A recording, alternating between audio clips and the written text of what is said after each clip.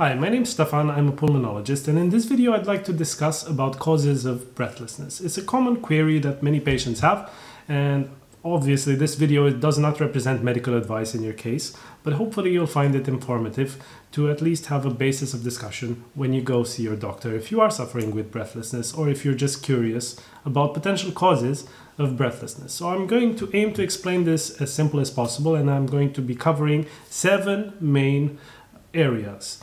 Basically, because it's not always lung related. So when people complain of breathlessness, they may be suffering with any of these issues. Now, when I will come to number 5, when I talk about lung problems, obviously I will be talking about some other subcategories here, because obviously the lungs may be the main cause of breathlessness for some people.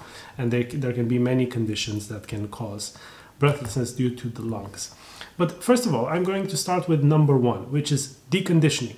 Now, deconditioning is the process in which there is a vicious circle of less and less activity, physical exercise, leading to muscle wasting. So basically your muscles are not as strong enough, they adapt to the lack of physical activity, and that generally makes breathing worse when you go out and actually have to do something physical. So that can happen in many people.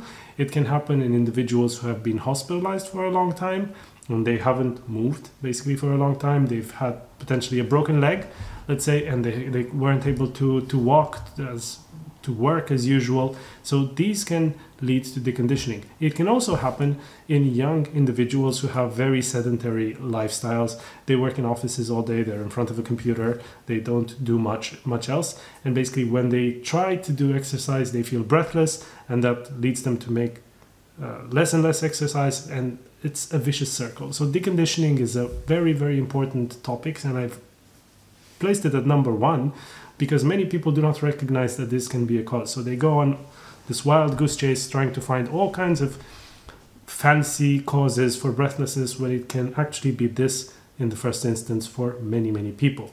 However, that doesn't mean that other conditions cannot be causing breathlessness. So I've mentioned anxiety here because I think some people do find, I do find that sometimes people are very aware of how they breathe, and breathlessness is a subjective feeling. It's not the same for everyone. And sometimes if you couple this with anxiety, people may be panting a lot, they may be breathing, they may be having panic attacks, and that can sometimes be very similar to being out of breath because you are hyperventilating. So that can be, again, a problem that sometimes people need to deal with before we find other causes which are pathological in nature. I've put at number 3 ENT problems, so ear, nose, throat problems. So basically, sometimes individual can suffer with chronic rhinitis, so basically inflammation of the inner lining of the nostrils, basically of the nose. And the nasal passages being narrow, it makes for a sensation of breathlessness for many people. So I think that's something that it's worth mentioning, especially if you are struggling with a blocked nose, with lots of secretions. It's worth discussing that with your doctor to see if the ENT problem itself could be causing breathlessness in your case. 4 on this list is basically heart failure. So heart failure, again, is something very common, especially in individuals over the age of 40, 50, 60 years old. And then it can cause breathlessness as well. In many individuals, that's the main cause of breathlessness. And it's something that is worth mentioning because the heart itself, if it's not well treated, especially after a certain age, if there's heart failure there, it can be the main cause of breathlessness. Now, when we come to talking about the lungs, here I want to cover a number of things. So obviously the lungs are complex organs.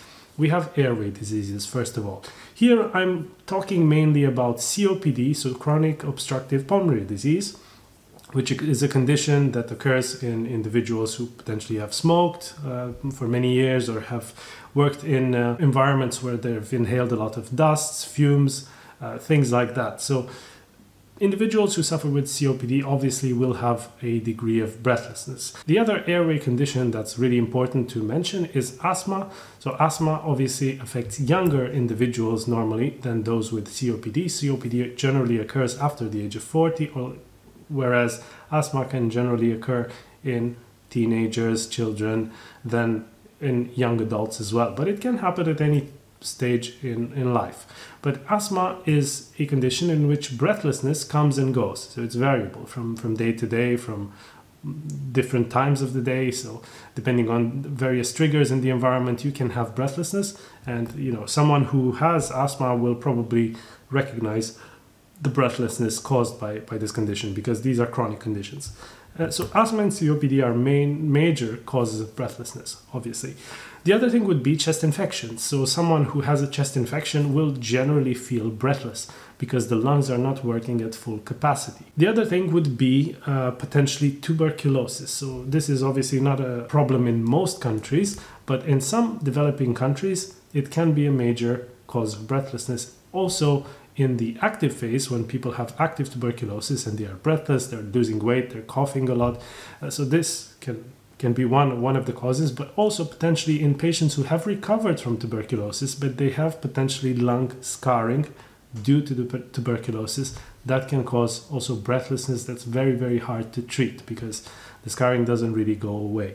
Also, we have to mention situations in which there are pleural effusions. So these are instances in which there is some fluid collecting around the lungs within the pleural space. So the pleural space is basically the space between the lining of the lungs and the lining of the chest cavity on the inside. So basically there are these two membranes which are in contact by a very small film of fluid.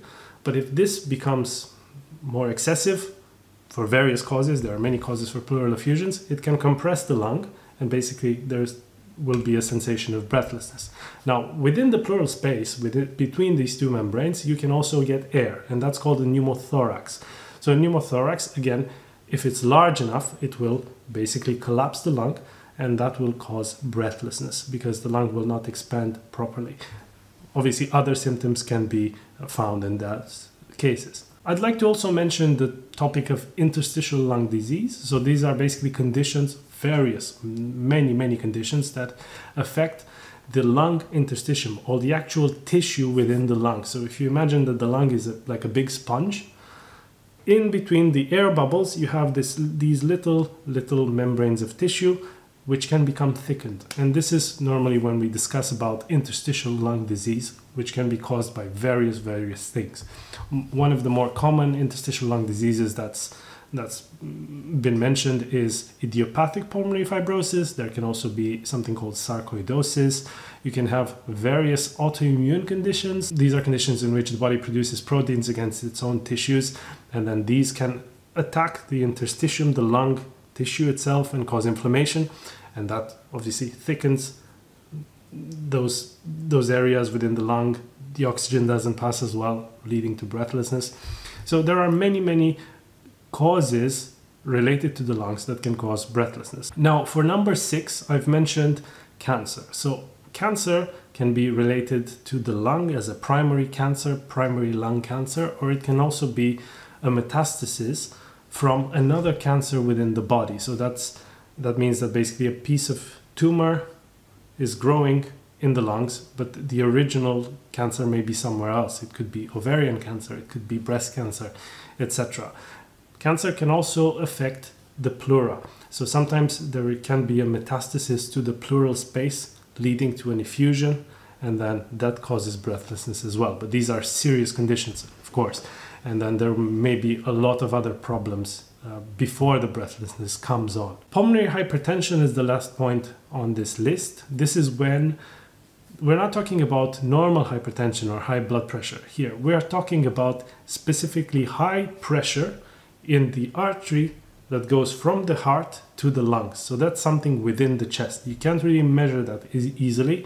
It is usually assessed with an ultrasound of the heart, so an echocardiogram, and that gives us the first indication whether the pressure is increased. There can be a lot of causes for this. Some of them we've mentioned before, such as advanced lung disease, advanced heart disease, previous lung embolism, things like that can cause pulmonary hypertension. And obviously there are some drugs that can treat that if that's the situation. But that can occur also without a known cause. So as you can see, these are a lot of causes that I've covered in this video. In your case, if you're suffering with breathlessness, it could be any of these, or it could be something that I haven't mentioned here, because obviously I don't have time to mention all the causes in one video, and it would be very, very confusing. So because it can be so confusing, I really strongly suggest that if you are suffering with breathlessness, that you go and see your own doctor to get personalized advice in your case. Because you can see, you can be looking at anything really. Breathlessness is a very common symptom. It's very hard to give you a treatment specifically for breathlessness unless we know the cause first. So I really suggest that if you are struggling with this medical problem, to go see your doctor when you can, as soon as possible if the breathlessness is severe. Thank you very much for watching, and I wish you all the best and good health.